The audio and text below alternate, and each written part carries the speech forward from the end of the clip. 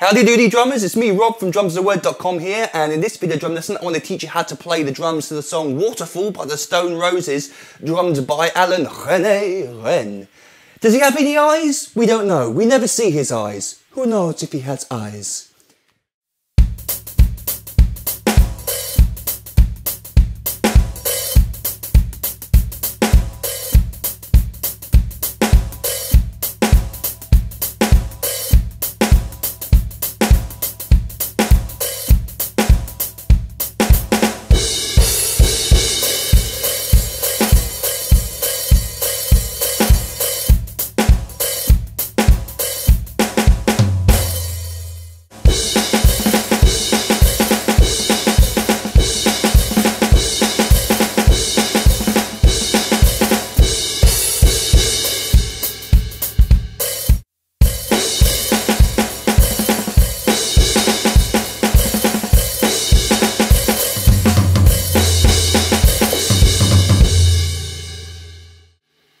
Then we go into this really distinctive drum beat. Now, the entire Reni's playing is so swung, it's unbelievable. He can't. I don't think he can play a straight 16th note if he tried.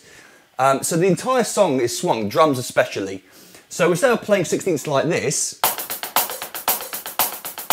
we're kind of playing like this.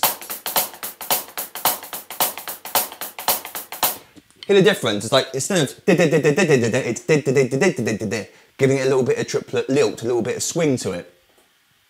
So like I said, we're playing 16th notes on the hi-hat, swung of course. Bass drum is going to be playing throughout pretty much the entire song apart from the breaks and stabs, 4 on the floor, simply meaning 4 beats, playing the bass drum on all 4 quarter notes. 1 and 2 and 3 and 4 and 1 E and a 2 E and a 3 E and a 4 E and a 1, 2, 3, 4. We're playing the hand pattern over the top. Right, left, right, left, right, left, right, left, right, left, right, left, right, left, right, left, right. And the snare drum comes down on the of beat 3, just before the bass drum on beat 4, which gives it this weird sort of diddle. The snare drum backbeat comes in just before the bass drum on beat 4. 1 E and a 2 E and a 3 E and a 4 E and a. Right, left, left, right, left, left. Right, left, left, right, left, left. And that left hand's got to be quiet. If you can't play doubles at that speed, then you can play it right, left, right, left, right, left. So you're playing 6 notes, including the first note on the hi-hat. 1, 2, 3, 4, 5, 6. But as written, we get 1 and 2 and a 3 E and a 4 and a 1 and 2 and a 3 E and a 4 and a 4 and a 1 and 2 da da da ooh. Or single strokes 1 and 2 and a 3 and however you want to play it. By the way, what I've discovered while playing this over the years of playing drums is that stuff like this is very natural for the drummer in question, really in this case, to be able to play because that's his style, because he's played lots of times, because that's the kind of fills he likes to play, because he's practiced these movements before.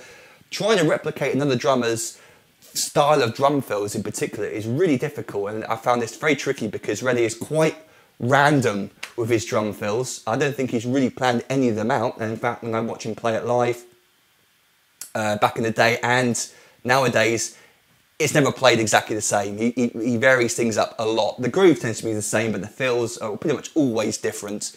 You know, if you're playing onto this song, then get the basic groove going and don't worry too much about reading it note for note because Reni doesn't. But you got the chance if you want to. Here we go, try that bar again.